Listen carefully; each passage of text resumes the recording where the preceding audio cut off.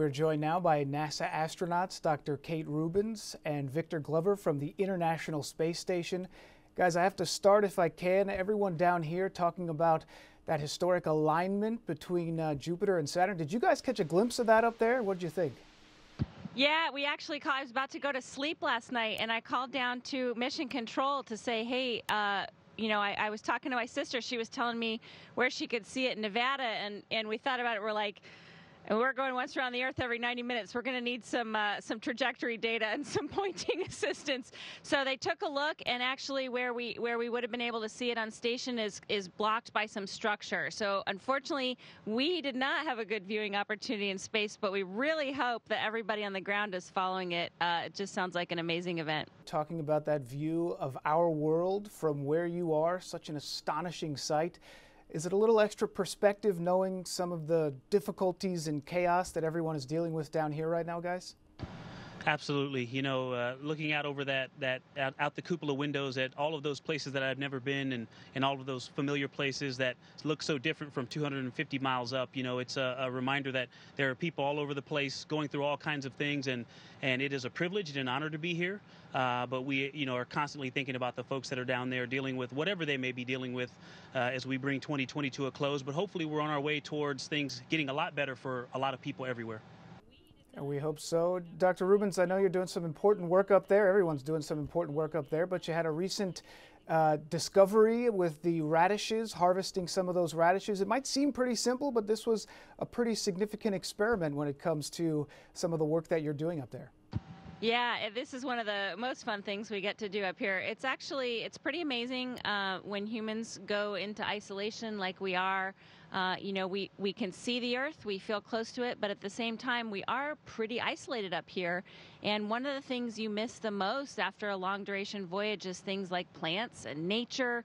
It sounds crazy, but just like wind and rain, we miss that. So getting a chance to see these plants up here was actually incredible. When I would open the habitat, every crew member on station would stop by.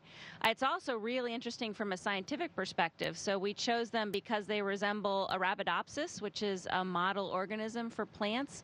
We can see what the changes are in leaf growth and root growth.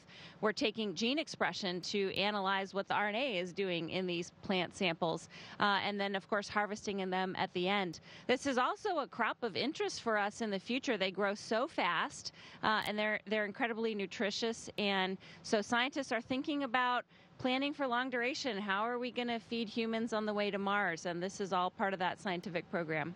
So fascinating. And Victor, you're a U.S. Navy commander, and you've now piloted the NASA SpaceX crew to the ISS, such a historic mission for so many reasons. And you've always credited STEM along your way as being something that's an inspiration. Can you talk about that?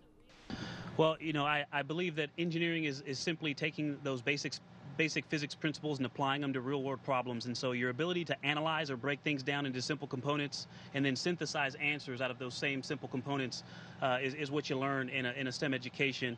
And I think those things are important for all of the challenges that we're facing nowadays, but it definitely is important for doing something like what we're doing up here on the International Space Station.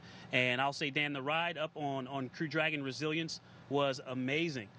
Didn't do a whole lot of flying. It's designed to do most of the things it needs to get to the space station and dock safely automatically, and it performed very well, but it was still an amazing ride. Most amazing thing I've done. A pilot we both know had that exact question. And for both of you, Dr. Rubins and Victor, you guys are trailblazers in your own regard. Dr. Rubins, with your research, Victor, the first African-American to spend extended period of time on the ISS. What is your advice to all those young people out there who just look up at the stars and just dream of being where you are right now?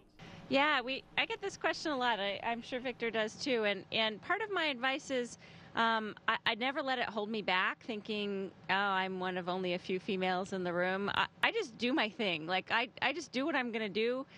I've got the right to be there. I'm a smart person. I blaze ahead, and I sort of ignore the fact that I may be not completely represented in every field that I am. And I think that's helpful. I think a lot of young girls are told you can't do science, you can't do math. And we just know that's not true. And so I think just being assertive, having the confidence to pursue your dreams, finding something you want to do, that you love to do, that you want to get up every day and do. And I think for a lot of young girls, that's starting to be things like science and engineering and robotics. And I'm excited to see that and what our future generations have. And I've got 4 daughters, and I really hope they were listening to exactly what she said. But, you know, I also have some things I say everywhere that I go, no matter what your goal is, to do this or anything else, to be gritty, or as I'll say lately, to be resilient, to be a lifelong learner, and to be a good teammate. And I think those things will pay dividends no matter what course you choose in life. Those things will help you to find and also have a good, healthy definition of success. And you touched on it a little bit, but this is an important moment for space exploration. American ships are flying from America again and able to get our astronauts up there to the ISS. What are some of the things that you guys are working on now that are going to pave the way for future missions, maybe back to the moon or even further out to Mars? Yeah, it's a beautiful sight. So I didn't have the privilege of arriving on Resilience with these guys, but I was able to open the hatch and greet them. And it's an we see it every day, so we can see their spacecraft from the cupola. And I have to take a moment every now and then and just look out. It's beautiful. It is a beautiful, beautiful spaceship. And it's incredible to know that we have this launch capability again.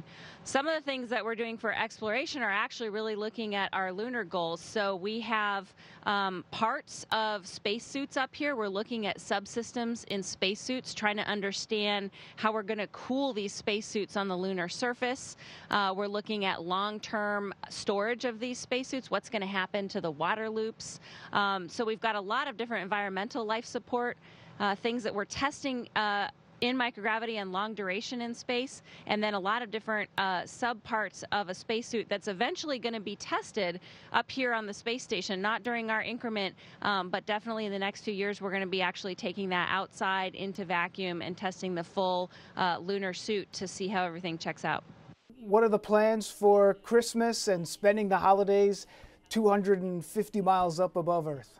Good question, Dan. We are going to have dinner and fellowship like we do. I mean, we are a family up here, and so Expedition 64, Kate and Mike, Shannon, Soichi, and the Sergeys, we all enjoy being around each other, and we're going to celebrate together. We'll be able to speak to our families as well.